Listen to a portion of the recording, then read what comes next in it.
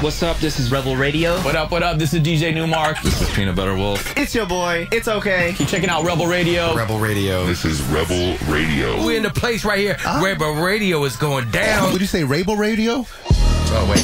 Let's do it again. Rebel Radio. What's up, Rebels? Welcome back to Rebel Radio. I'm your host, Josh Levine. Today's guest is Sacha Jenkins. He is a leading mind chronicling the evolution of hip-hop culture, punk rock, graffiti. He's the editor of Mass Appeal.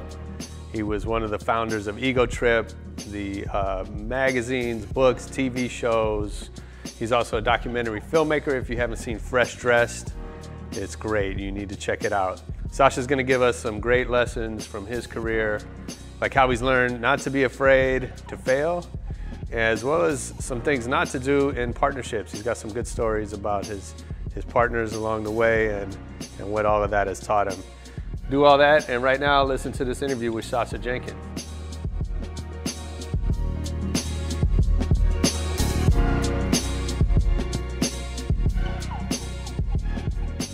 After, so let's just get into it. Tell me what you want to do. No, I'm a fan of your work, and as much as, we've been friends for 20 years, something like that now. I remember walking you into, was it Danielle Smith's office? Dude, you got me hired at Vice. At Vice? Vibe. Yeah, no, I can't. You got me hired at Vibe and got me my Method Man interview. I remember the photo. It was in the center of the page, I think, and it was like Method Man surrounded by clothing or something. I don't know. Yeah, that sounds right. That sounds right. That was when Vibe was cool. I don't know. It hasn't been cool for a minute. I gotta be honest. I'm not sure I knew that it was still around. It is, I believe, online. Yeah. I don't know if they do a print version, but they. Oh, okay. It's still online. Yeah, that's the way it goes now. Yeah. But so you're like the perfect person for this show, because you've built an amazing career, and you're not just one thing. You got many hustles happening, and you make it all work. So we want to learn how you do that. Okay. And but I want to start back at the beginning, because I know so you're an author, filmmaker, musician, and much more, journalist, publisher, all that stuff. It happens. It goes down sometimes. Yeah. So how'd you get into this stuff in the first place? How'd you even get into music? Well, going all the way back, I come from a background of culture has always been at the forefront of my family life. My dad was a television producer and a filmmaker, and African-American cat from Philly. And my mom was from Haiti, but she was also a painter. Okay. So at a young age, I was exposed to the idea of art as not only expression, but art as culture that's connected to identity. For instance, Haiti has a very distinctive painting style. Okay. Haitian artists have a very specific style that is recognizable by people who know art or people who are fans of the art. And my mom comes out of that tradition. People are used to seeing these sort of Haitian street scenes and, Haitian life. My mom, because of what my father was doing as a filmmaker and television producer, they were traveling the world. Yeah. So my her lens, her look at Saudi Arabia was what she saw, but it had this very unique Haitian perspective. Okay. How she saw Lebanon. My sister was born in Lebanon. My mom painted that. And my dad did documentary films and television and all this other stuff. So at a young age, I was exposed to the idea of culture as commodity, as identity, as something that's very important to human life. Yeah. And just on a very just random tangent, in the 70s, Life magazine used to do these like kind of best of there's a classic best of like Life magazine bound version Oh yeah, okay. that Like had an all annual. these photographs of like World War II, Yeah. D-Day, all these like really arresting images. And I would just stare at those photos, and it would take me places, and it would make me ask questions and want to go to different places, not only through expression, but through travel. And so I'm painting this like really beautiful picture of this, family life and creativity. Sure. The truth is, like, I guess like half of the marriages these days, my parents split up when I was about 6 years old. So we were living in Silver Spring, Maryland, and my dad was teaching at Howard University at the time. So my parents split. He moves to New York, and maybe about a year or so later, we followed suit. He moved to Harlem. I moved to Queens. Okay. And, outside my window, there'd be loud music playing. And my mom was always the lady who would call the police and be like, they're playing music too loud. Yeah. But what she didn't understand was that was the birth of hip hop. Right.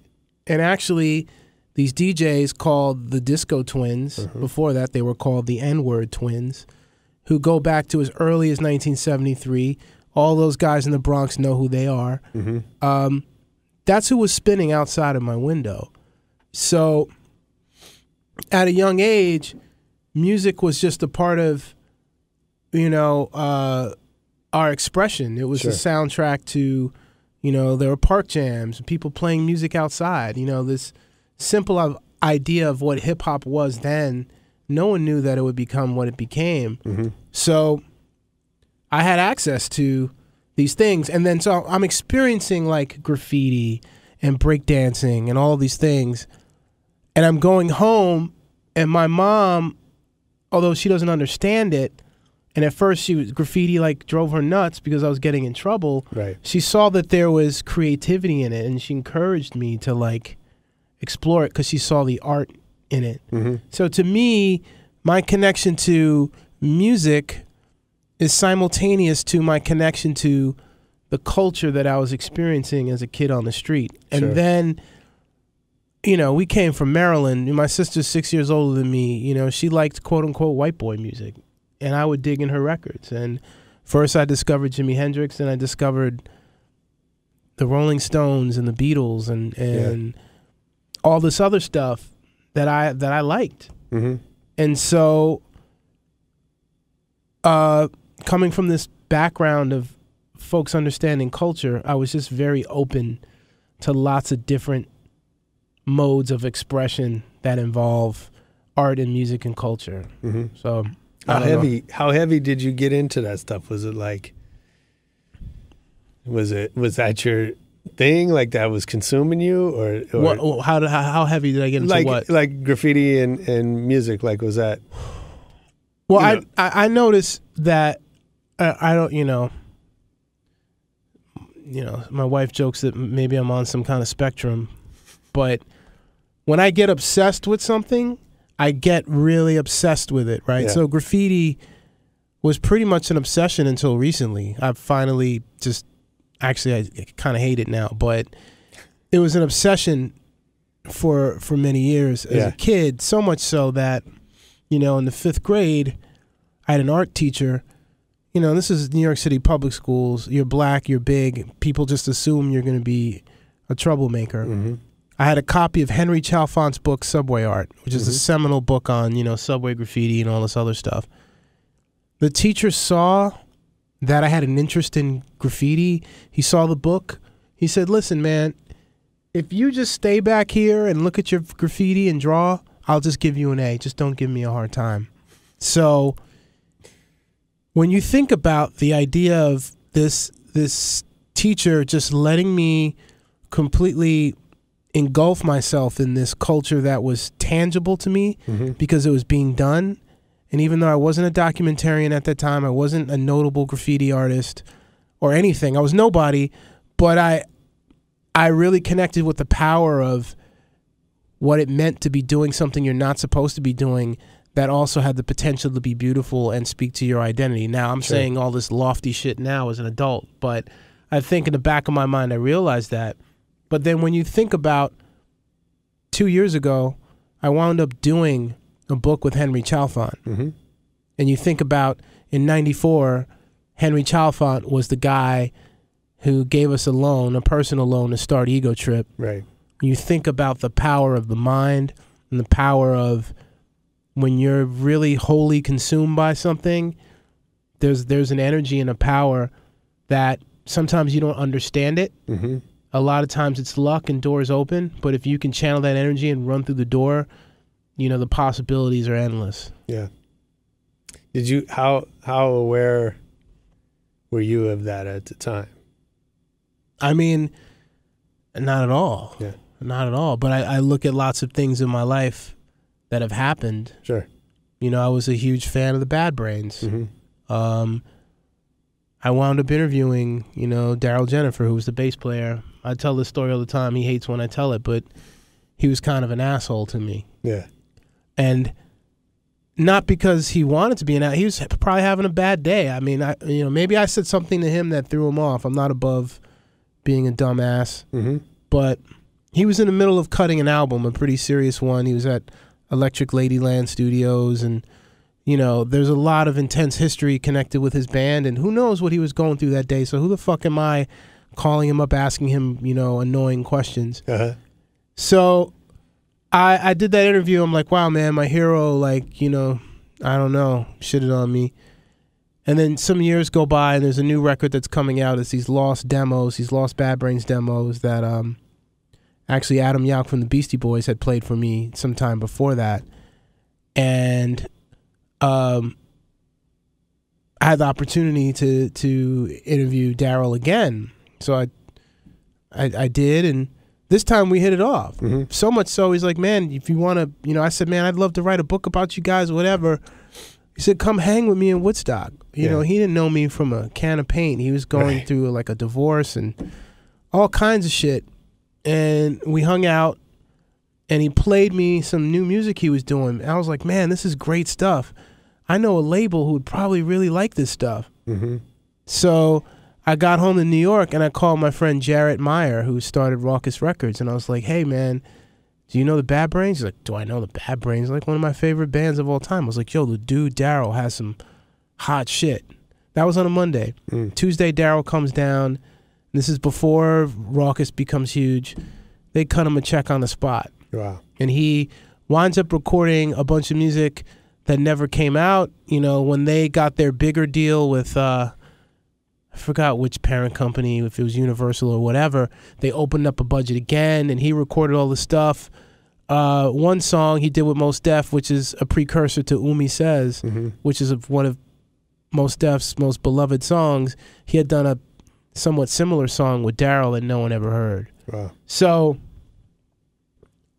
and then you flash forward to some years later, and I'm in a band with him called the White Mandingos. You know, with a rapper from the West Coast named Murs, who's a really talented guy and who didn't know me from a can of paint. And we had mutual friends. A voice in my head told me, call Murs, because he's an artist based on how he moves, who understands rock, is not intimidated by it, understands the audience, and will probably get it. And I call him up, and I say, man, you don't know me from a can of paint. My name is Sacha Jenkins. He's like, I know who you are, you know, Ego Trip. I was like, yeah. Do you want to be in a band with me with Daryl from the Bad Brains called the White Mandingos? This is over the phone. He says, okay. It's great. You know, who does that? Yeah. And so a big part of what I do, and I'm not special, I'm sure everyone's this way, but I articulate it by saying there are voices in my head that tell me to do certain things, and I try them, and sometimes I fail. A lot of times I fail. No, everybody's not that way, because most people listen to the voices then that tell them not to do those things. But there are voices telling them to do something. Yeah, for sure. But we're all having conversations all day. Yeah. But I get something in my gut, and the voice tells me to do it, and I try it. And I've failed. It happens, but that's the secret. If you're afraid to fail, you're never going to win, ever. So does that, how much does it bother you when you fail? Well, as I get older, as I've gotten older, it doesn't bother me as much. You know, it sounds corny, but it's failing is great because you learn from it. Right. Success is great. You know, going back to like, well, you do all these things. How do you do it? For me, it's always about a team. Mm-hmm. For me, it's always a collaborative process because I might be, maybe let's say I'm on some kind of ADHD spectrum or something.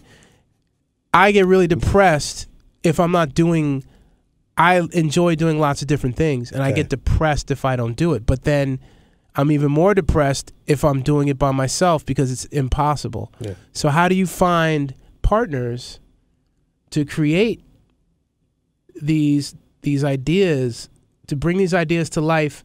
Who are the best possible partners to help you do what you want to do? Mm-hmm. And that's all it is. I mean, if you look at most of the stuff I've done, I'd say a lot of the ideas come from me, Mm-hmm. but my ideas get better often when I collaborate with people. So That's great. So I want to dig into that. But why do you hate graffiti? You're not the first person on the show to say that. Well, like I can speak specifically for New York City. Like I'll say Los Angeles. I have a lot of respect for what Los Angeles has done. You know, crew like MSK. These guys have been super organized for the longest and do shows and do amazing illegal stuff. But they come from a culture of walls and freeways, and you know, it's different from what we had in New York. In New York, we had subways, right? Mm-hmm. Before the subways, you had people writing graffiti on the streets in the late 60s, early 70s, but eventually all that stuff largely was concentrated on the trains. And because there was limited space on the trains, it went from signatures to more elaborate stuff. There was a level of competition, right? That these kids were competing with one another from different boroughs to have style, to be distinctive, to stand out, for respect. And when you consider there were some pieces that ran on trains for like 8 years, you know, that's respect. That's like, there's an aesthetic, there's history, there's legacy. So the subways are gone, and so now you have this, you know, street graffiti, which is fine. There was graffiti on the streets before there was subway graffiti, but you have a lot of guys who aren't from New York, who, quite frankly, and it doesn't necessarily boil down to race, because the guys, New York was a melting pot, and they were white, black, green, orange kids writing early on. Yeah. But now you have not white kids, white men in their fucking mid to late 30s who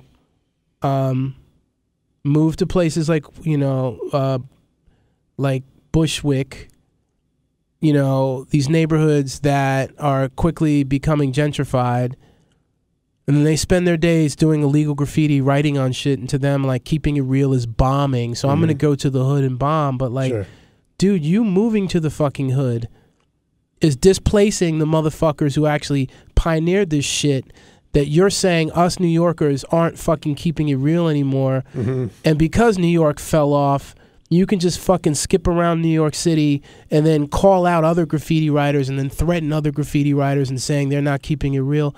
Dude, you're not even fucking from here. Right.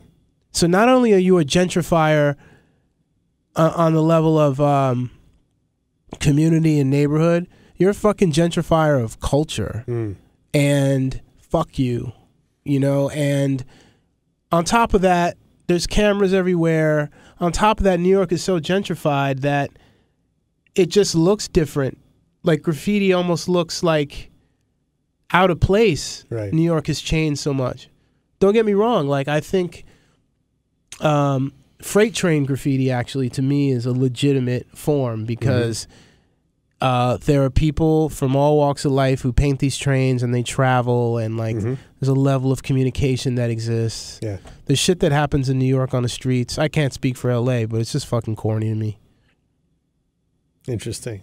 What do you think? I mean, you know, it's easy to pick on New York, and we're having it out here in San Francisco with this, you know, gentrification. there's a lot of discussion about what that means for like daily life, good and bad, obviously.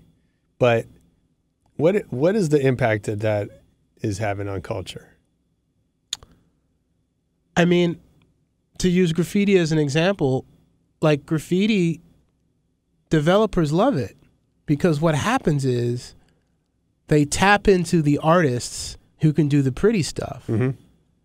And they build these buildings and they commission them to do Right. the art. Or they encourage the graffiti, the nice stuff and the street art to kind of live in these in these areas because it's quote unquote aspirational, and graffiti's been commodified. So it's like, oh, this famous artist who sells his paintings for $25,000 is doing a mural. He did a wall. The value of the neighborhood goes up. Yeah. In my neighborhood, my mom still lives in this building. When I was growing up, not only were there park jams, but years later were the crack jams. Like the park jams, the park was completely decimated. This is back when like 2-liter bottles were glass. Like when we were kids, we would just break 2-liter bottles because it was powerful. This park was just run down after the park jam stopped, and people would sell crack. Now, right behind that park, there's a bunch of walls because it's where they park these school buses, right? Now, outside of that same window, there's a community garden, right? Yeah. Where people bring the fucking compost. Nothing wrong with that, right?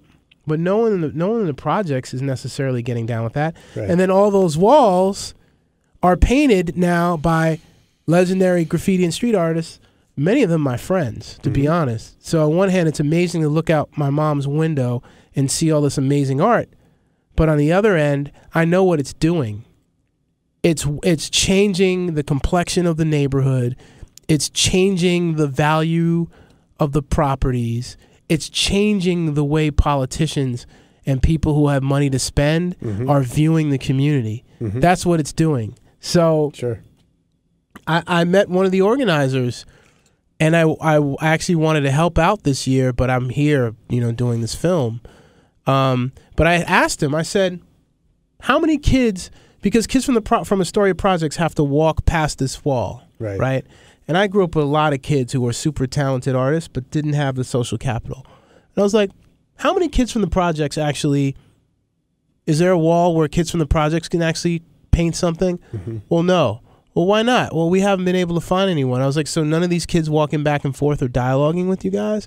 It's like, well, have you tried the local high school, the local junior high, talk to the art department, look at all the press that you've been getting?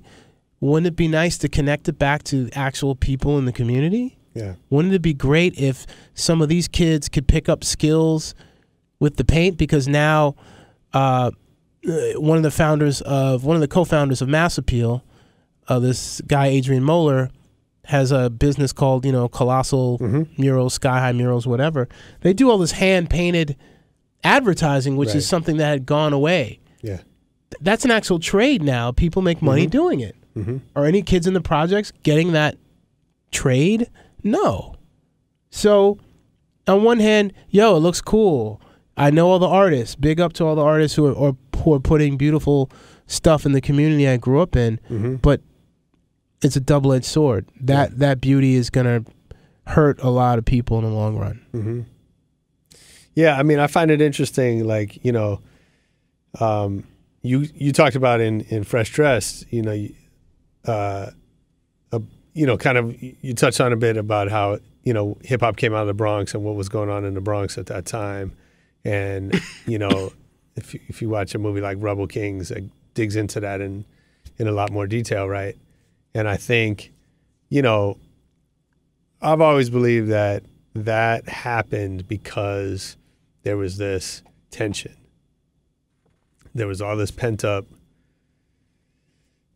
emotion, the pent up creativity, right? That needed a way to get out. And because the environment was so severe that it was like a powder keg, right? And it exploded to the world. It was like, it was like a supernova. And so, you know, it kind of makes me wonder, like, can that happen again? You know, or does New York and the rest of the world, like, have the ability to be that creative and that, right, without that kind of environment? You know, I think all of that energy has moved to the web. Although, for instance, in Harlem, there's this, in the hood, there's always been this culture of, I don't know if it's the same in LA, but kids doing wheelies on their bikes. Yeah. Not even like necessarily BMX tricks, but like dudes wheeling for like 15 For like blocks at a time. Yeah, yeah. And growing up in the 70s, that was the thing. And now there are like these crews uptown. You know, I live not far from Harlem. I live in Inwood, which is past Washington Heights. You have these kids who ride these SE bikes, these big BMX cruiser type bikes, and they wheelie, but they'll be 50 of them and they'll go on the highway. Oh, wow. And they just fucking wheelie. That's crazy. Wheeling all, you know, I forget this one guy's name. Mass Appeal just did a video. We just shot a video with him. I wasn't there for the shoot, but like wheeling everywhere throughout, like the craziest stuff. It's a culture, and what I appreciate about it is it's like kids and people, young adults, physically doing something in the real world. Yeah. And visually stimulating people, connecting with people. Like, even if you think what they're doing is crazy or wow, you're getting a direct sort of response from people, not sitting down behind your computer. Yeah. You know, so to me that says, if all these kids in Harlem and uptown can organize and rally behind this feeling they get from riding on their hind wheel for 20 blocks, that says that there's still the potential for young people to channel their creativity in a positive way and inspire and influence other people. Okay. So I want to go back to you a little bit, though. Why did you start writing, and how? How'd you become a journalist? Well, it goes back to graffiti. When I was a kid, I was really inspired by Phase 2 and a guy named David Schmidlap. They did a zine called it was called the International Graffiti Times, or IGT, but Phase 2 had an epiphany where he felt like he calls it the G word, and he felt that graffiti was a derogatory term. So the zine morphed into IGHT, the International Get Hipped Times. And so Schmidlap was an older white dude who was a bit of a hippie and a leftist. So the zine consisted of like this kind of like hippie leftist rhetoric and graffiti, you know, or what Phase 2 would call aerosol art, subway stuff. And simultaneously, I was on the New York hardcore scene, and zines were popular. Right. And so those two things, coupled with a friend of mine named Chaka Malik, who wound up being in a lot of bands, he and this guy, Freddie Alva, there's a documentary that's coming out about this compilation they created called the New Breed Compilation. And what the New Breed Compilation was a cassette tape with lots of songs from like 12 different bands, a compilation album with songs from different hardcore bands. And they had a booklet, a black and white printed booklet that fit in like a plastic that you would put a comic in. Okay. So for $10, you would get the zine, which was like each page was representative of each band, and each band did original art, and they had the lyrics, and they had the cassette, the New Breed Comp. They sold it for $10. I saw that because Chaka was also a graffiti artist, and I was inspired by the booklet so much so that I was like, yo, I want to do a zine. Who's your printer? So looking at that, looking at IGT, looking at other hardcore zines, I stepped to my mom in 1987, something like that, and I said, Ma, I need like $800. For what? I was into BMX. For her, the biggest purchase, she probably, I got a mongoose. And the biggest purchase for me back then was my mongoose, and getting, you know, new parts, pegs, wheels and shit, all that stuff, right? Yeah. So she must have spent like $600 all in on my mongoose. So she was like, what are you gonna do with this money? I was like, I need to do this magazine. And, you know, my mom was a bit of an entrepreneur herself, and $800 was a lot of money to a single mom. Sure. But she found the money, and I did all the photography, did interviews, laid it out myself, went to the printer, printed it. And I remember going with a friend of mine, this graffiti writer named Hush, who was a white kid who grew up in Forest Hills. That's what was great about graffiti. Like, you know, we all came from different levels of class and neighborhoods. And so Hush is this, you know, guy who's from Forest Hills, and I'm from Astoria, from across the street from the projects. And we're in this pizzeria. He came with me to the printer, and the negatives, you know, what they used to sort of print the magazine, they gave it to me in a box. They were still printing the magazine. It wasn't completely done. But like, oh, here's the negatives. You know, you can have them. And as graffiti writers, we used to carry box cutters. So I was cutting into the box to open it up to get the negative, and I accidentally cut into my hand, and so this scar right here. Oh shit.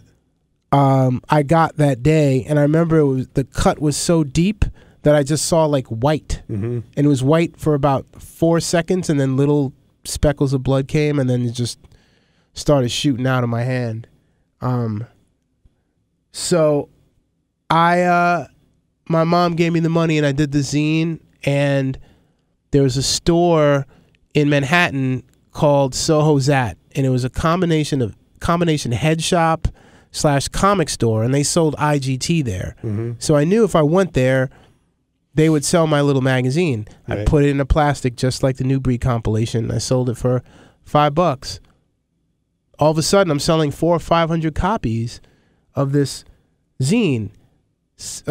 Simultaneously, up the block was Henry Chalfant's studio, and the significance of that is graffiti writers from all over the world and all over New York City would go and knock on Henry's door. Because for many years, he would just open up his studio and show kids his photographs. So because that area was heavily trafficked by graffiti artists, around the corner was a place called Pearl Paint, where people would get their art supplies and stuff. And there were lots of hardware stores on Canal Street that sold spray paint, or people would go to steal their spray paint. So it was the perfect kind of place for me to have a zine about graffiti and actually be a young entrepreneur. So at the time, there was IGT. Out of California, there was a zine called Ghetto Art, which later was called Can Control. Right around the same time as me, Steve Powers, who's a pretty well-known artist today, Espo, had a zine called On the Go that he started. So that was it. There were no other zines. My zine was black and white. They were all black and white. Kids from Dusseldorf, Germany would go to the Soho Zat and buy magazines. And then all of a sudden I'm getting pen pals from around the world. They all want New York City subway cars because it's like trading cards, you know? And so they would send me graffiti from Germany. And I'm like, whoa, people are doing trains? This is crazy. You know, in '89, our subways kind of stopped. But in '89, around the world, this culture was being spread and continuing on. So I did that zine. I went to knock on Henry's door. Henry didn't open the door. This guy named Carl Weston opened the door. And Carl would go on to do this video magazine called Videograph. Which was the first. He basically went out with graffiti writers and videotaped all the crazy shit that they would do. So it was the first video magazine by graffiti writers for graffiti writers. So here I was, hanging with Carl, who's, you know, 5 or 6 years older than me. He's a filmmaker. He's doing all this video. I have my zine. Then I used to do something called the Poetry Moment on Videograph, which was like really bad poetry, corny shit. But me just being silly, me being 18, 19, being silly. People started recognizing me on the street, you know? So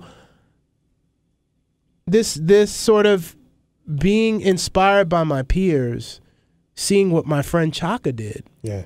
You know, I introduced him to skateboard. He introduced me to hardcore. And at first I was like, wow, you know, I went to a hardcore show. It's all white people. And I'm like, how does this even work? You know? And he made me a mixtape of all these hardcore songs, and these couple of songs stuck out. And I was like, yo, what band is this? He's like, yo, that's the Bad Brains. He's like, and they're white. I mean, they're black. Right. And when he told me that, it gave me this sort of sense of, I felt confident. You know, I'm in a mosh pit with all these white dudes that I normally wouldn't know. Mm-hmm. And I wound up being friends with a lot of these guys. And then that helped me understand, like, the white dude who likes hardcore is the same as a black dude who likes hip hop. Right. But only back then, the hardcore guys really liked hip hop. So we had things to talk about. We were all from New York. Yeah. It was a movement of, you know, working class people mixed in with rich kids from Connecticut. Mm-hmm. You know, Chloe Sevigny, the actress. Mm-hmm. I know her brother Paul. Right. Because he was a graffiti writer, but he was also a hip hop dancer, and he'd go to clubs in New York, and we'd go stay at his house in Connecticut and go steal spray paint. Mm-hmm. Like, being surrounded by all this culture that I could participate in, that's the most powerful thing for me. Like hardcore, there was another band called New York Hoods that Chaka put me up on, and I really liked the song. And Chaka was like, you know, we go to high school with him, right? I was like, a guy in our high school made this? Right. So, yeah, I remember back then it was like we had DJs at our school that were in, you know, had groups, and one of them was on the radio, and like that was such a unbelievable concept that some kid that we know could actually like make something, and that would be quote unquote real. mm-hmm. Yeah, that's interesting stuff. Well, for me, it was a reaffirmation of what I was taught at home. Mm-hmm. You know, my mom made stuff, my dad made stuff. But as a kid, how do you make stuff? Right. How do you make stuff that not only you care about, but other people do? Yeah. And that's what graffiti and hip hop and hardcore did for me. It showed me that I could make things that other people might care about, and it brings me closer to other people. Yeah. So when we met, I guess was a few years after that, right? And you know, I was at Herb, and I was looking for new writers for some reason, and I forget how I think I met Elliot first, and then he introduced me to you, if I remember correctly. Probably might have been Brian Adams. It probably was Brian. Brian introduced me to a lot of people. Mm-hmm. And, you know, I didn't realize, like, I just felt like, you know, we hit it off, and these dudes, like, got it. Like, they were, you know, you guys just knew what was up, and whatever you're doing was cool. And then, you know, a few months later or a year later or whatever, you guys told me about Ego Trip. And so talk about how do you go from that to, I mean, you know, Ego Trip is fascinating because I was just, you know, in my research that you only put out 13 issues, which, you know, for most magazines, or for, you know, for like sort of mainstream magazines, that's a year basically, right? But yet you guys had this huge, I think, impact on the culture, and, you know, guys our age that were into hip hop, like everybody knows Ego Trip, and it was, you know, I think it was meaningful to them. Mm-hmm. So talk about how that came together, and you know, and how it played out, because I think, you know, the story is really interesting, sort of where it went from being a magazine. Yeah, well, after I did my zine, the graffiti zine, which was called Graphic Scenes in Explicit Language, I published a hip-hop newspaper called Beatdown. And I started that with a guy named Haji Akibade, who was my childhood friend, who was also like a young budding hip-hop producer, and he knew Marley Marl and was kind of under Marley's wing and was producing tracks for people. Mm-hmm. he knew someone that his dad was like an accountant at WBLS. You know, Haji just had connects in the industry. I didn't know anybody in the industry. What I had was my creativity and my network of creative people. Mm-hmm. So we got together and did Beatdown newspaper. And we ran into Elliot. There was speaking of hardcore and hip hop coming together, a friend of mine promoted a bunch of shows. He put together a show with a hardcore band called Sick of It All and Boogie Down Productions. And so I asked her, hey, can we go and give out our newspaper at this show? She's like, great. So we're in there. Me and Haji are giving out newspapers, and then I run into Elliot, and then I talk to him for a few seconds, and then Haji talks to him for a few seconds, and I was like, I know that guy from high school. Where do you know him from? He's like, oh, I know him from college. You know, he's trying to holler at this girl I know or whatever. So back then, we didn't have beepers or anything. Back then, you can get a voicemail. You pay a number, you pay for a phone number, and you can check your messages. Yeah. So the next day, we got a call from Elliot, like, hey, you know, I want to write for you guys. And so Elliot came down and, you know, he became the music editor at Ego Trip. I mean, excuse me, at Beatdown. And that went for some issues. And then Haji and I had like a falling out. You know, it was a lot of immaturity, a lot of insecurity, just real stupid stuff. And I stepped away, and because I was the guy who was kind of more friendly with the contributors, like I knew all the people, everyone kind of stepped away with me.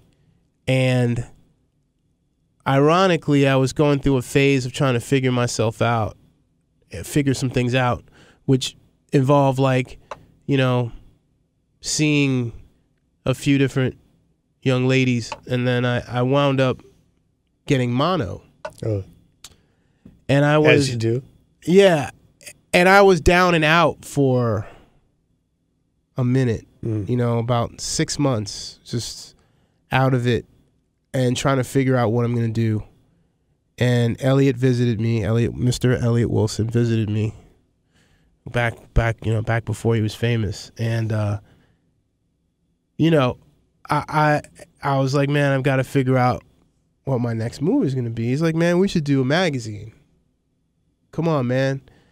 And I was like, okay, but if we do a magazine, it can't be, because then I'm thinking like advertising. I was like, all right, if we do another magazine, it can't be just like Beatdown, right? Because Beatdown is getting that ad money. Like, Beatdown popped off because of Bryan Adams and Tommy Boy, because we sold them the back cover back when the back cover meant everything. Yeah. So they bought the back. They gave us like $8,000 for the back cover for the year, and we were printing newspapers that cost us like $600 an issue. So I was like, okay, I know some of the advertisers. What are we gonna do that's gonna make what we're offering worth advertisers spending money with us? And then I was like, yo, if I'm gonna do some magazine, it's gotta be a real reflection of like me, you know. I was like, you've got hip hop, but like I feel like the world is going to a place where there are gonna be more people like me who like hip hop, who like punk rock, who like skateboarding, who like all this stuff. So he was like, all right, cool. The name Ego Trip, I believe Elliot gets credit for the actual name Ego Trip. And it's very interesting that he chose that name, but I digress. Did you think at all about you know, how to be partners? I mean, you guys are young at that time. No, we were. You know, I was coming off of my experience with Haji. Me and Haji are great. You know, we grew up together, man. Yeah. And even Elliot, like, I have a lot of love for the guy because I know where he comes from, and that was, with me, it was never a conflict because I never had the same aspirations as him, and I always saw his victories as a victory for me. He knows that. Because I know where the hell he comes from. He went to the same shitty high school I went to. It's horrible. So, but no, we're not thinking about how to be partners. We're just still learning about all kinds of stuff in life. Of course. So, you know, kind of throwing it back to Herb, I always respected Herb because it felt like Herb had its business together. I mean, I'm sure, you know, the truth is somewhere in the middle, but like you guys had like a cool office in California and all these people working there, and Raymond had motorcycles and shit. Like we weren't living like that, and we weren't living like that in New York. And LA, man, we know how to build sets. We build a facade. Right. Where everything looks real cool. Well, look, man, it looks sexy, and the truth about it, you know, none of us were necessarily business people. Right. You know, I didn't have that kind of training at home. Yeah. You know, I didn't have that experience. So by the time Ego Trip, you know, a few years in, you had 5 partners, right? Well, it started out with me and Elliot. Right. And then Chairman Mao, I met and I brought him aboard Beatdown. Mm-hmm. He actually he stuck around.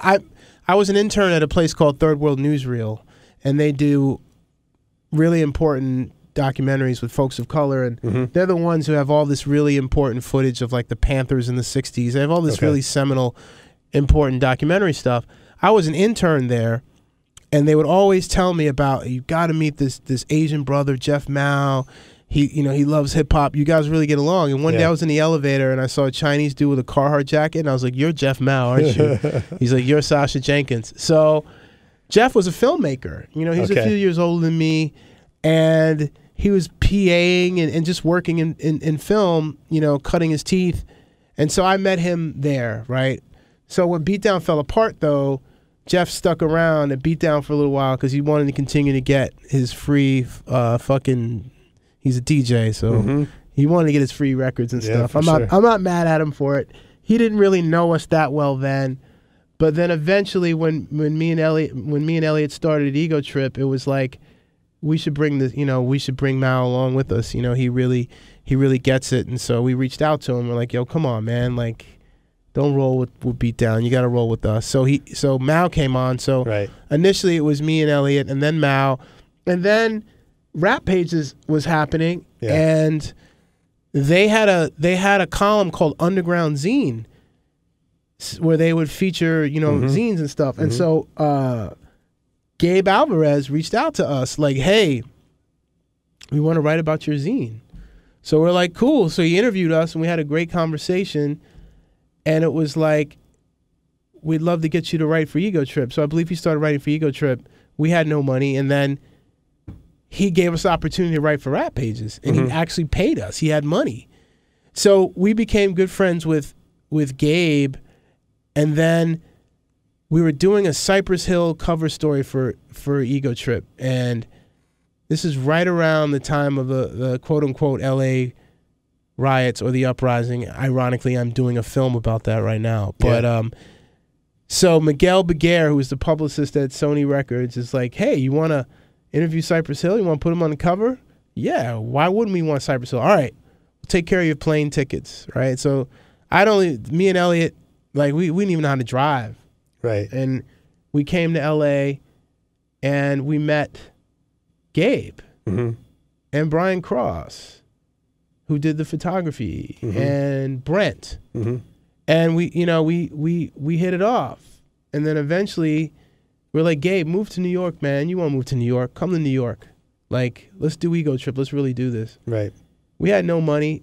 We had some money to pay him. He wound up moving to my mom's house in Queens. My mom hosted him. You know, this is the woman who gave me the money for my first zine. I said, "Ma, I got to hold down my man who's coming out here and making the sacrifice." He stayed there for a little while as we were getting our stuff together. And then, you know, we wanted to step up the look of the magazine. This woman, Christine Shar, who was a friend of ours, was doing it. You know, she's a really talented artist, but she had a lot going on. And we wanted to step up the look and feel of the magazine. So it was like, Brent is like a next level genius in the game. And so we somehow convinced him to come out too. I mean, he was doing well as a graphic designer as well. So he was able to take a leap of faith and come out here and come to New York and start a new life. And that's how Ego Trip came together. And I equate it to being in a band in a very fertile period. Like, I couldn't have done that without those guys. You know, going back to what I said about selecting your team. Right. Like a Mexican cat from LA, half black, half Vietnamese guy from LA, Chinese cat from, Massachusetts, Elliot Wilson, who's black, Greek, and Ecuadorian from Queens, and then me, my mom's from Haiti, my dad from Philly, and all kinds of other folks, all kinds of other stuff swimming through my blood. Uh-huh. And we were all kind of weirdos. Yeah. We were all a little different. We all were willing to make sacrifices. We were all willing to collaborate with one another. It was very collaborative, man. We would get behind a computer. It was like, who's going to drive? And someone would start writing, and someone would dictate, and then we would all write this stuff. We took turns. It took a group of very special guys who were at a moment in their lives where they were willing to be humble to create something greater than them. And that's what Ego Trip was. Well, I mean, you said a couple of things that I think are fascinating. And, it's hard to imagine when, we think of hip hop today, it's this global phenomenon that's big business, that's, it moves markets and it's all about money, right? But, going back then, it was like this tiny little, I mean, there was big, this is after Run DMC and NWA and Public Enemy and Beastie Boys and, Ice-T was a movie star already, right? But it was still this tiny little culture in the scheme of things, right? And to this point where, we all kind of knew each other. It was like, I brought you guys on to write for Herb. You guys had me write for Ego Trip. Brent did my first club flyer when I was still in college. And, we went to school together, and that's how we knew each other. And but there was just this thing of everybody kind of knew each other, and Bryan Adams is just connecting people, all over the country. And, I wonder, you say it's like this moment for you guys, but I think it's also this moment for that culture when that kind of thing could just happen, right? That I don't know. I mean, I don't want to get too nostalgic, but I don't know if that kind of thing happens anymore. Well, I have my 19-year-old. There's a young lady who was just in our house for a month. Might be a bit of a long time, but she's an artist from the UK. Okay. Phenomenal talent, singer-songwriter, guitarist. They met online. They hadn't met each other. Sure. And the idea was, maybe she'll stay a few days and then we'll figure out if we even like each other. But they wound up being very cool, and she stayed, she's still at, she's still at my house. But so I see it manifesting through social media to a certain, I mean, I can't relate to it. I'm not on any, I'm officially, personally not on any social media platforms. And I met a woman last night who she wound up, she's a friend of a good friend of mine, and she had this space that we rented today to do interviews. And we were talking about something. She's like, "You're not on Instagram?" And she, with a straight face, she's like, "How do you live?" And I'm like, "Yo, I don't want you to know what the fuck I ate this morning. Right. I don't want you to know what music I listened to. I don't want you to know that I was on the roof with Norwood from Fishbone interviewing him. I'm not documenting what I'm doing during the day because it's for me. It's not for you. But the world has changed, right?" And so when she said very sincerely, "How do you live?" Yeah. I don't take that lightly, because I know that the way people communicate now is different, and I'm a little out of step. Yeah. The only thing that keeps me in step is I have the privilege of doing some projects that people, hopefully a lot of people get to see. That's the only thing that keeps, if I wasn't doing some of the stuff that I'm doing as a human being, not participating in social media is like, she said, "How do you live?" And so I see how people live now. All these things that you talked about, about how we came together, how we shared. Right. People are doing it. Yeah. It's just, it's a lot less personal. Mm-hmm. You know, when people are so tied into, like, you know, someone putting a little heart on a photograph, it's just like, and people take that seriously. Well, how many likes do you have? Right. I don't have any likes. You know, you might not like me. And it took me years to realize that, like, some people just don't like me, you know? And that used to hurt my feelings, used to make me sad. I used to always want, and that's a part of me just growing. Like, I always wanted, I'm not saying I don't want people to like me now. I'm saying it was very important to me to have people like me for many years. Okay. Now, it's like, part of it is chemical. Sometimes people just don't like you because they just don't. They don't like the way you look. They don't like the way you speak. They don't like what you're about. You know what? That's fine. You don't have to like me. It's cool. You know, but the world is so tied into likes and being liked. But what is that? Why do people get so swept up in, damn, I'm not getting enough likes? And I always ask my wife and my daughter, like, they'll show me a photo and it drives them nuts. I always say, hey, how many likes does it have? And they get so mad at me because they're like, yo, you don't know, they're like, you sound stupid. But part of it is they know I'm stepping to them. Right. And they know it. But the world has changed. Yeah. That's funny because I wouldn't think that about you. That, and again, you know, that's judging, I think, from a lot of your work that, you know, because Ego Trip was like, you know, it was silly, goofy, like irreverent. Memes. Like, for sure. I didn't even understand what a meme was until recently. Yo, we used to take photos of Planet of the Apes and write, like, you know, don't hate on a player or whatever. Right. You know, like, we were doing that before anybody. Yeah, and that to me, you know, it was very, you know, it stood in contrast to, I think, the zeitgeist of hip hop, right? Which is about how tough everybody is or how much money everybody has, or like there are these themes that played out, you know.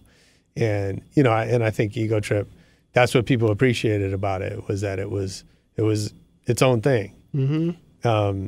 And, you know, and I found it interesting. So, you know, to tell the story, right? So you guys did the magazine, and then, you know, next thing I know, there's TV shows, there's books, there's like, you know, it looks like it's becoming a multimedia empire.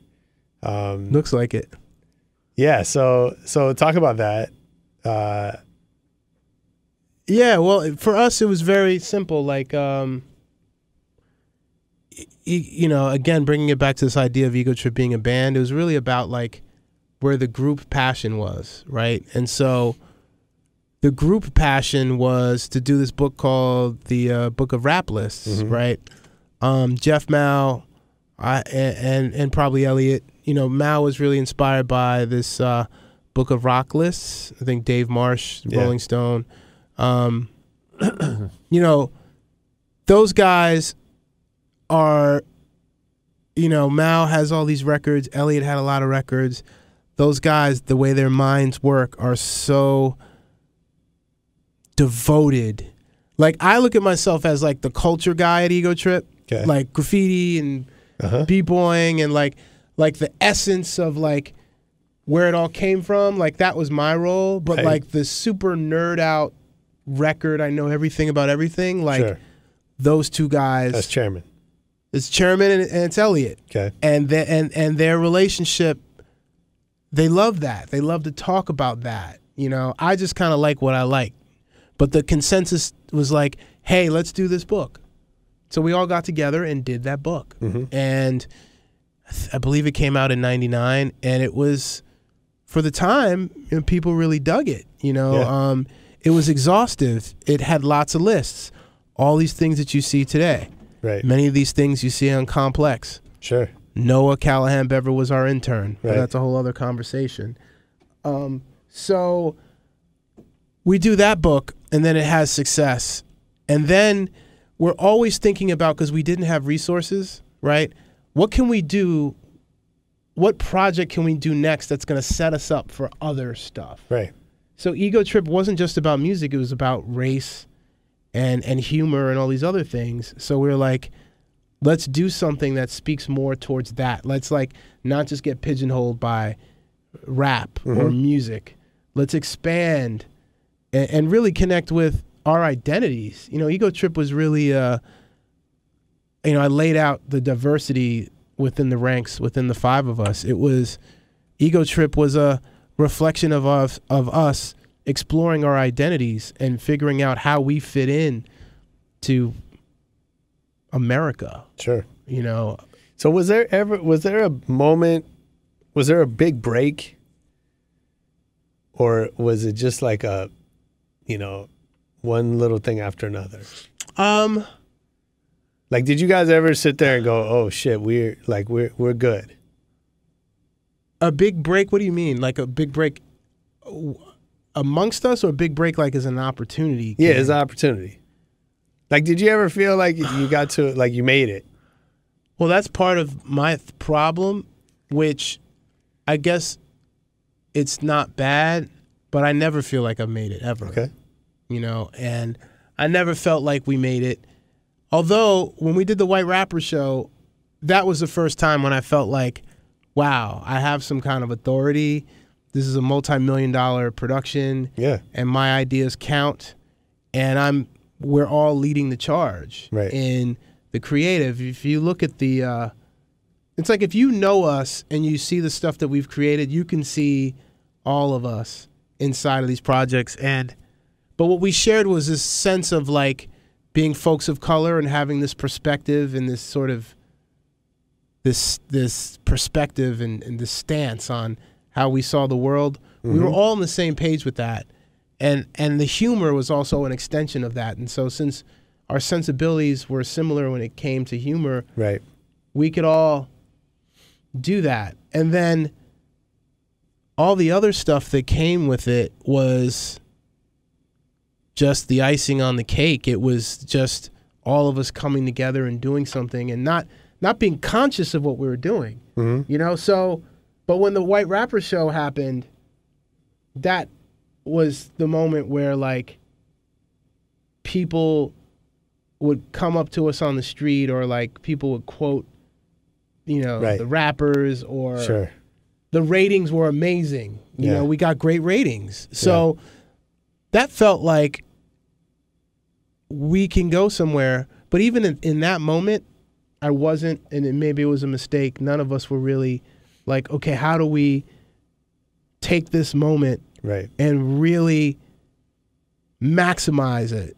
And I think it was because we were all with those guys, it's all about like, they're very anal. I think I brought like, I'm not anal always. I'm very loose with what I do. And I benefited from these anal dudes. Yeah. So with the group mentality is it has to be perfect. And when everything aligned and something was perfect, we had this like this sense of like achievement. But also that strong sense of like making sure everything was perfect made things go slow. Right. And made people kind of like second guess, or made people stumble in terms of the decisions they made. I mean, even me, like the next book we did was The Big Book of Racism, and that was coming off of 9/11. And I was the one in the room. There's 5 of us. It's like, dude, I don't know if we should do this right now, man. It's a crazy time right now. Yeah. I don't know how people are gonna rock with this. Yeah. And it was the group who was like, nah, man, we're gonna do this. We're gonna do this shit. And they were right. If we didn't do that, that led to the White Rapper show, which even before that, we did a series called Race-A-Rama. Right. Where we had a show called Dude, Where's My Ghetto Pass? And like a show called Blackophobia, about black people's own fear of themselves. So it was the power of groupthink and everyone kind of playing a position and everyone agreeing to move. It's almost like those costumes that are like a horse. Right. There's like 2 people. It's like if they're not going in the same direction, it's just the horse looks stupid, right? Except you got 5 people. Right. Yeah. So it's just a horse with a fat ass. So what did you learn? That partnership is over. Mm-hmm. Well, Ego Trip still exists. Okay. There's a website. Yeah. And a Twitter, and it's still active, and I'm actually looking at ways to bring new life into what it is and what it's been, because I believe Ego Trip still has an audience and a value. Right. I think it could use new blood to kind of push it into the 22nd century or whatever century we're in. Sure. But it's not the 5 of you in a room Nah. working the shit out anymore. No. So tell me, give me some lessons. What did you learn from that experience, specifically about partnerships, about business? Like what did you take away from Well, that? business has to be business and not personal. I think that because everyone invested so much of their heart and soul and their passion into what it was that we were doing, and we didn't invest in the just nuts and bolts of like the unemotional function of business. Right. So to me, that's the biggest takeaway. And admittedly, it's hard not to be emotional, because it's not like we're dealing with pork bellies or solar energy. We're dealing with things that are like, for me, this is the culture that informed that. Here I am, 40-something, and I'm still doing things that are connected to what I did as a kid. Yeah. So it's hard for me to. It's easy for me to say like, well, we should have been more business and more, less personal. But it was personal. It was art to us. Who are the people that you think do that well, do both really well? Who are the people who do art and music, art and culture, art and business really well, and who are successful? I mean, it's twofold. Like a guy like Damon Dash, I respect, because if you really look at some of the projects he's been involved with, like, he knows culture, man. He's the guy who brought culture to that whole organization. Guy was a visionary, but not necessarily the best at interpersonal relationships. Sure. Right? A guy like Jay-Z he's the guy who said he couldn't see it coming from his eyes, so he had to make the song cry. That's a real strong metaphor for who he is. He is about his business. He's unemotional. He doesn't let I guess he stabbed Lance Rivera over leaking his album or whatever. So I guess maybe he was emotional. Not completely unemotional. Right. But I think he got over the emotions and has been able to have a level of success in business and maintain a level of artistic integrity. At least people still seemingly care about what he makes. For sure.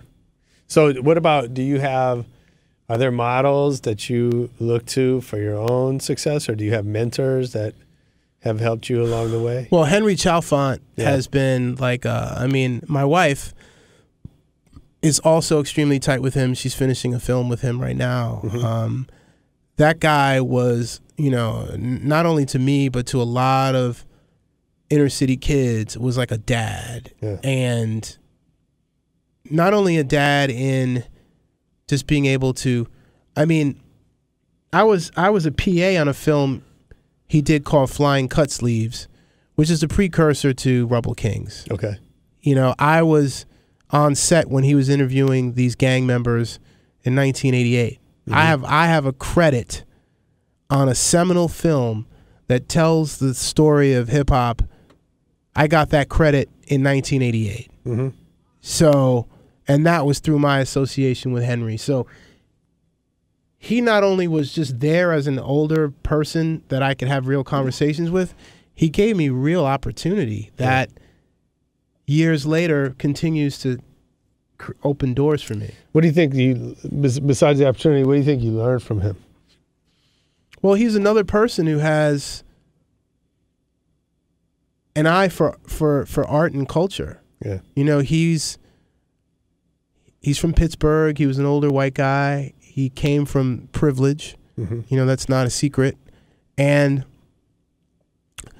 But he understood that these inner city kids were trying to say something, so much so that he just started. It's not like he called up the Times and said, I'm going to start taking photos. It's not like he was even a photographer. He wasn't. He just picked up a camera because he felt that what was being done on the subways was important. Right. And he had been taking photos for a couple of years before he met any of these kids. Mm-hmm. People thought he was a cop. No one Mm-hmm. understood what was going on. And finally, you know, I think it was Carlos Mayer Rodriguez who came up to him, had a conversation with him, and then was like, well, what's your deal? And then, you know, Henry started forming real relationships with these kids. You know, here's this older white man who's not out for anything bad, who understands art history because he was an artist himself. So he was a sculptor. You know, Mm-hmm. he's a highly educated man who's saying, hey, guys, I see what you're doing and I see how important it is, so much so that I'm taking photos of it. And this is before you can do everything with your phone, including wipe your ass. You know, Right. 35 millimeter photography was not Sure. something kids in the hood had access to. So here was this guy who actually pioneered a technique, because he would take, like 3 photographs of the train and splice them together. That way he could get up closer. Because if you're up real close on the train, you can't get the whole train. Right. So instead of taking the train on an angle, he would get up real close and take 3 or 4 shots, splice them together. Yeah. So then you were able to see the full detail of the car. Like, that's amazing. If Henry hadn't done that, I mean, there's a guy named Jack Stewart who took photographs before Henry and did a lot of important work. But Henry took the photography to another level. You know, so his contribution and what he gave back to the culture, and not just being a mentor, but being a pioneer, is still being felt today. Mm-hmm. So, what's the goal now? So now you're making films. You're on a film right now. I don't know if you want to talk about that or if we're keeping that under wraps. Well, I'm doing 2 films. One of them I can talk about. I'm rapping one film called Word is Bond, Okay. which is about rap lyrics. You know, the art of writing lyrics. Yeah. You know, I went to Kansas City and got with Tech Nine. Nice. I went to Philly and got with Freeway. We got with J. Cole. A woman named Rhapsody who's really good. A broad range of lyricists. Anderson .Paak. Mm-hmm. You know, to just tell the story of, well, where does it all come from? And is it respected? Yeah. And when you stop to consider, you know, a lot of these inner city kids who look to rap as a way out, who go to some, you know, really horrible schools and don't have the best education, when you really think about the fact that they are manipulating language, they're using words and creating new words and new worlds and changing their realities. You know, people who have been written off. So that film is about a week or 2 away from being finished. Okay. And Where's that coming? where is it coming? Well, actually, we Sprite. We got Sprite to pay for it, and they have a campaign called Obey Your Verse, where they put, you know, rap lyrics. You know, they've got J. Cole and Missy and Tupac. Yeah. But our whole thing was like, listen, if you do a film that really speaks to the power of lyrics and where it comes from, that'll really say something to the consumer. And they let me make a film and they left me alone. So talk about that. How do you choose projects? Like what do you need from a topic to want to make a film about it? Well, for me, it starts with, like with Fresh Dressed, it was a backdoor way of telling the history of hip hop, right? Not just fashion. It was just using fashion as a platform to get into bigger issues. You know, to get into the things that created hip hop. Hip hop is a reaction and a reaction to and a reflection of society at large. So I try to I identify projects that I want to work on based on what is its actual connection to real people and subcultures, and how do these worlds that people don't know much about fuel the world at large. And so that's what Fresh Dressed, I hope, is, and I'm hoping that Word is Bond does the same thing, gives people a window into, well, who are these people who write these lyrics? And no, I don't know anything about hip-hop, but like, I want to have a better understanding of what inspires them. I mean, they curse all the time, you know, whatever. People have all these preconceived notions on who these people are, but I think in the process of hearing their stories, you hear about the environments that they come from, and without identifying specific moments and saying, listen to the message is there. And if you're open to it and receptive to it and you pick up on it, great. If you don't pick up on it, it's fine too. You'll still hopefully be entertained by what I put together. And what about brands? I know you say you worked with Sprite on this. What is it? You know, obviously brands are chasing this culture. Some do it pretty well, and a lot of them don't. So what do brands need to know? Well, a brand like Sprite, they've been around. They've actually been supporting hip hop since like the '80s. Yeah, you know. So a brand like that, that has given back to the culture to a certain extent, is a desirable partner. For me, a brand has to have a certain level of connectivity or responsibility before I would want to create something with them. And again, the Sprite thing, and we're going to wind up with a network partner to get it out there. So ultimately everyone wins. You know, Sprite is associated, even though there's not one mention of Sprite in the film outside of obviously their title card, which they deserve, and I'm very thankful for them giving us the shot to do this. But it's not really a commercial for Sprite. It's a commercial for, it's not a commercial, it's a film about what it is that they're looking to tap into, and helping them better understand this subculture that they want to tap into, and what lyrics really mean. Like, okay, you believe in hip hop enough that you're gonna put lyrics on the cans. Let's peel it all back and understand why lyrics mean so much to people. Why people want to debate about Drake and Meek Mill and who's writing stuff and whatever. Right. Like, if it was just pop music, no one's arguing over, well, Britney ain't write that shit. You know what I'm saying? No one would ever. Who would ever say that about pop music? But it shows you how important lyrics are in hip hop, because your word is your bond. What you say, people expect you to live by it and stand behind it. Yeah, is that a fair? I mean, you know, I had AMG on the show, and we were talking about. That's your guy from way back. Yeah, that's my man. But we were talking about that. Like, is that? I mean, maybe it doesn't matter our opinion on this, but is that a fair expectation, right? That, you know, rappers, and I'm guilty of it, that, you know, I'm always kind of let down when I find out that the lyrics are just, you know, that's just some shit that he wrote.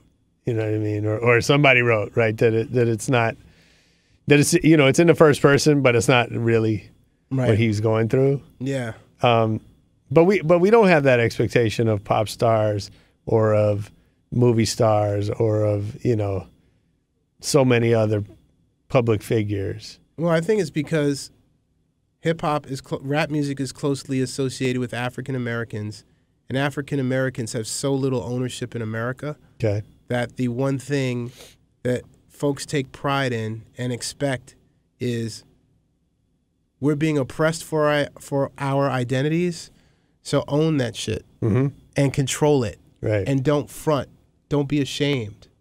Be honest. Yeah. Hip hop rap's supposed to be about honesty and about standing up, you know, but the music has evolved. It's about pop. It's about popular culture now. Right. It's about connecting ideas to as many people as possible. Because, like, the reality is, like, all right, you're going to rap about your hood and all that other stuff. You know, I was just on Grape Street, you know. I was with a gentleman named Akila Sherrills, who is a former gang member and now does amazing, amazing things to change people's lives. You know, he's still in the hood. Mm-hmm. He still can go anywhere he wants. These people are his friends. They're his family. Yeah. I'm losing track. What were we talking about? Just like, you know, the expectation of rappers to keep it real. So when I interviewed him for this other film I'm doing, like, he wasn't dressed like a gang member. Right. You know, he had a straw hat on and like a really nice polo shirt and like chancletas, you know? And I'm in, you know, Jordan Downs projects. Right. You know? Is he less gangster? No. Right. Because he's authentic. He's from there. It's not something that's packaged to entertain people, but like, okay, you're from the hood and you're rapping about how things are fucked up and police brutality and all this stuff. If you're a white kid, you know, of privilege, I guess to a certain extent it's entertaining or it's scary and there's something about it that draws you in. But at a certain point, like, you know, if you're Uncle Murda or some rapper who does this like really core stuff, you can't really expect like the world to want to buy your records. Right. Because it's too real, right? Not everyone wants reality. Sure. People want music as an escape. Mm-hmm. There are some people from the hood who probably don't want to listen to rap because it's too depressing for them, because they want to go beyond that, and that's fine. Like, and that's what popular music does. Mm-hmm. That's the purpose it serves. And rap, a faction of it, a percentage of it, has become really popular music. Mm-hmm. And so rappers who are popular have people helping them writing their rhymes. But what are they rhyming about? Like, if people are complaining about Drake not writing his rhymes, let's think about it. I don't know Drake's music. Yeah. I know I'm that. sure it's great. Yeah, no. He seems like a nice guy, you know, who had a decent upbringing and is not a dummy, right? Right. But I don't know. Is he rapping about gangster stuff? Like, if he is, he probably shouldn't do that. He probably can have great success rapping about, like, he's a handsome guy, he likes girls, he's emotional. Something tells me that's what he's talking about. Right. So then he's good. So if Drake is in the lane where he's not fucking rapping about some shit that he knows nothing about, right, why do you care if he's not writing it?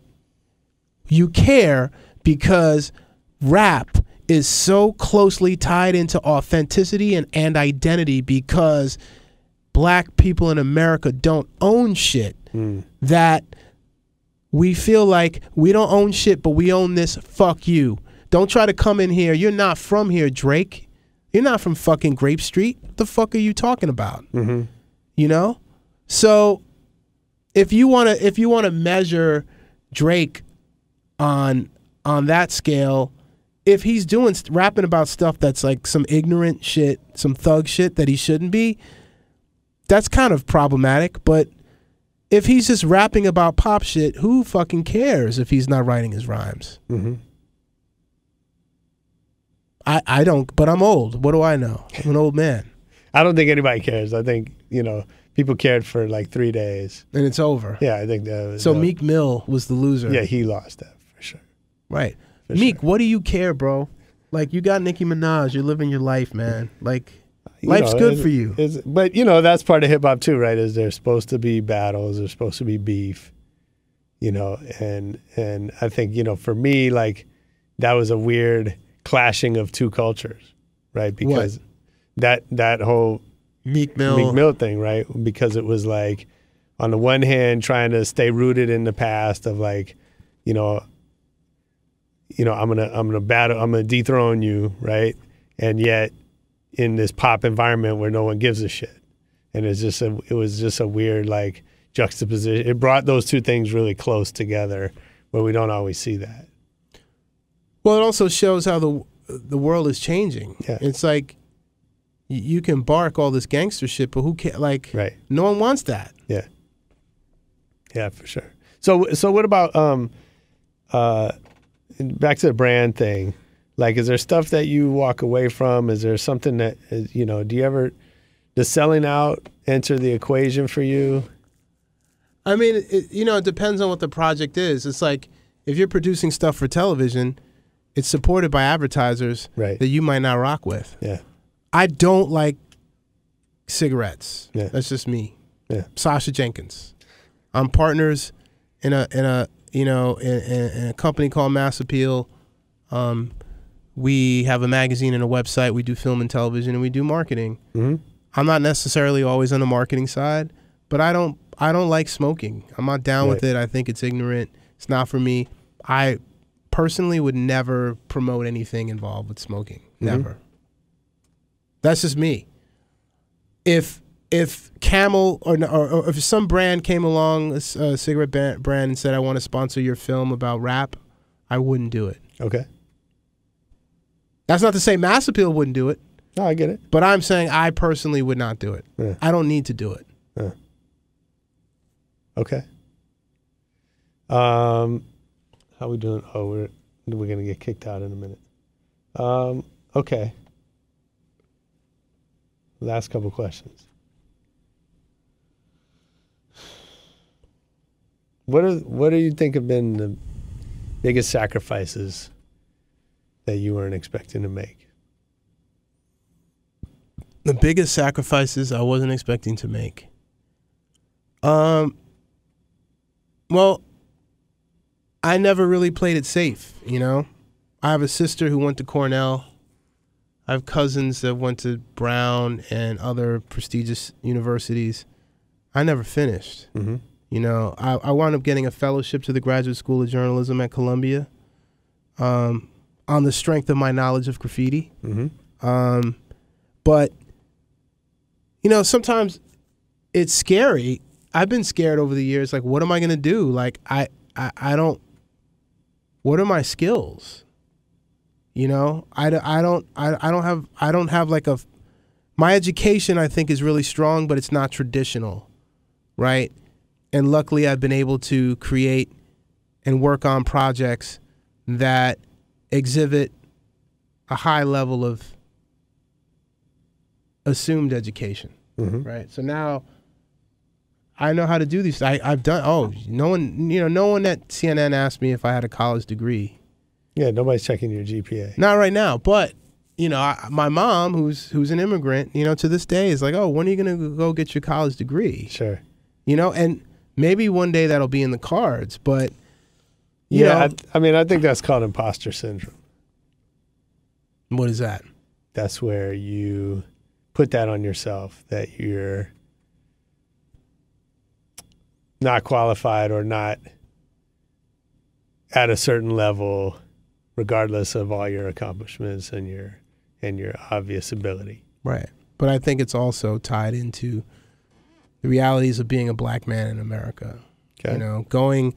Bring it back to being in Watts the other day, there's a restaurant called Local, co-founded by a chef named Roy Choi. Yeah, he's been on the show. Who is just a fantabulous man. And, Akila Sherrills, who I just mentioned to you, is also a partner in this restaurant. It's in Watts.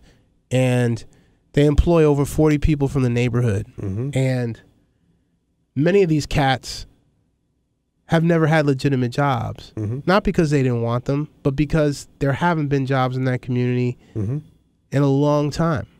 And so when a 35-year-old guy who is making fast food that's actually healthy says to me, I'm so happy to have this job. Yeah. I I take so much pride in this job. I think about the simplicity of that, and I think about where I come from and where so many people where I came from are like these guys as well. Mm-hmm.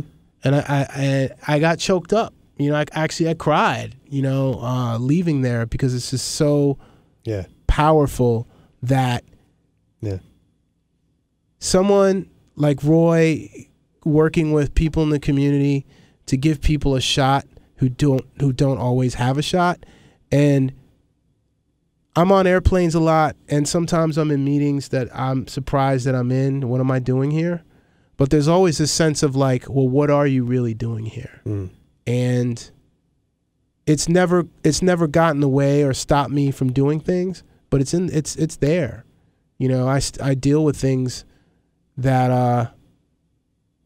I was just joking with my friend Noah about. He was telling me about Black Airbnb.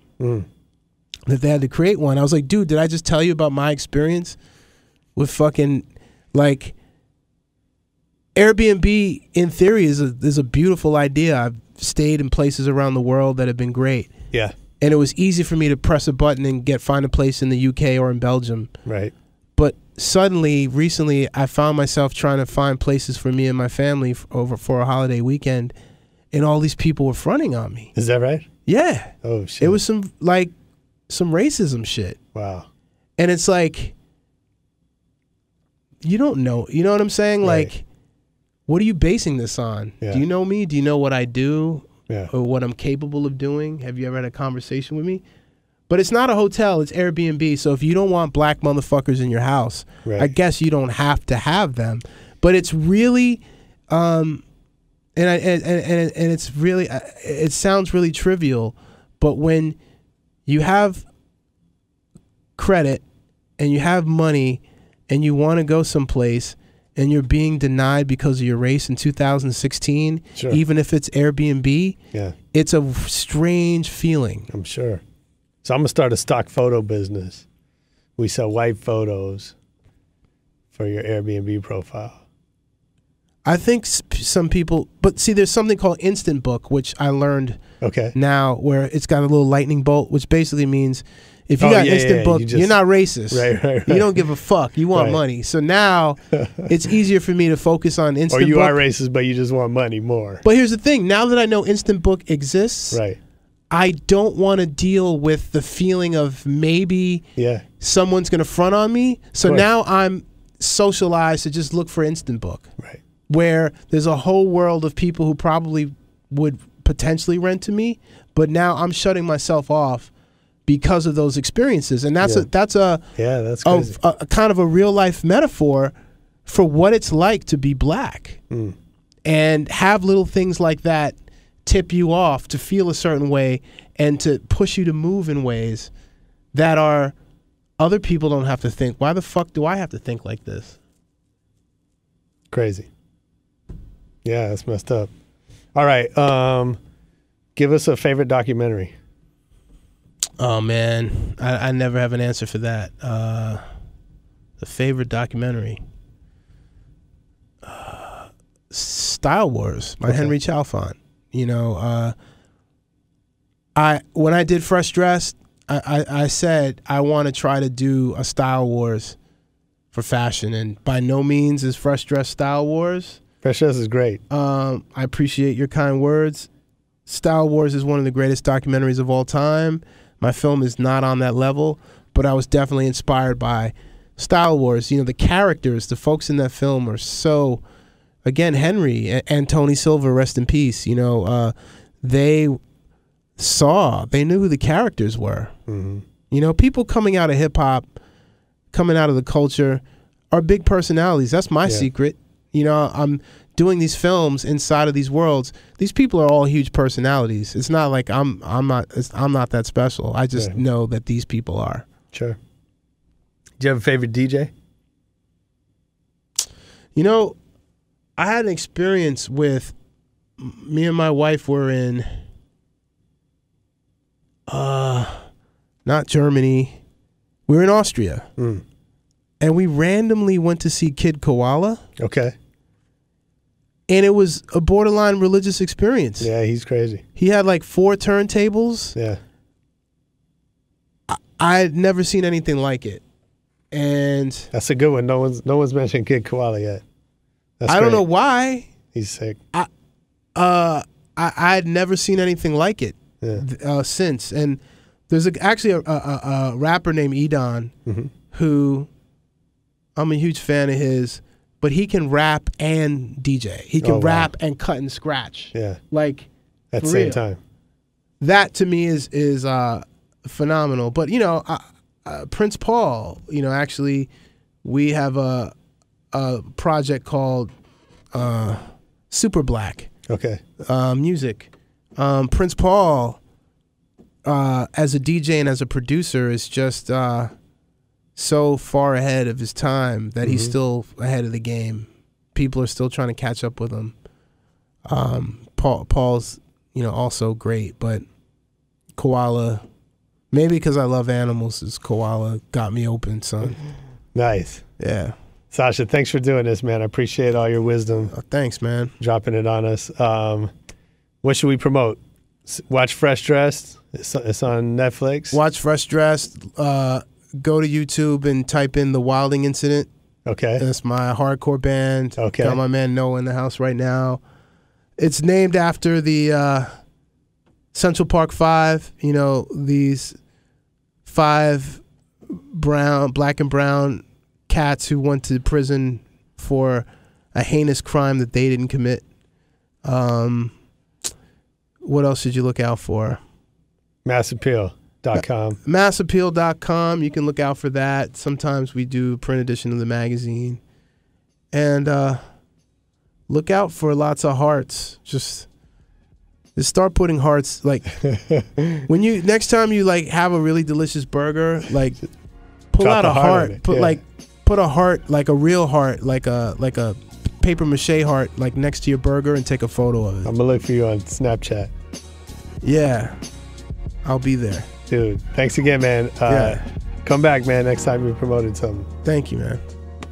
So, okay, that was my man Sacha Jenkins. I hope you enjoyed that as much as I did. He has some good stories.